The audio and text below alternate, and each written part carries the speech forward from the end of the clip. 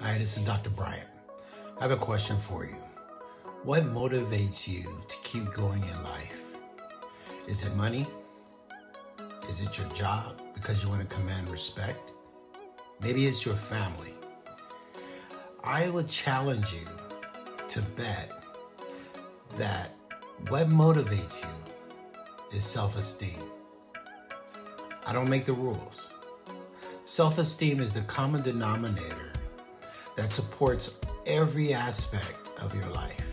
And that's because it's about you. Whatever it is you may want, whatever it is you want to achieve, whatever it is you're trying to accomplish, self-esteem is going to be the foundation. So your self-esteem, who you are, how you believe in yourself, and what you want to achieve in life, how you want to be, how you want to perform, how you want to interact with other people. These things are going to come back to looking at self-esteem.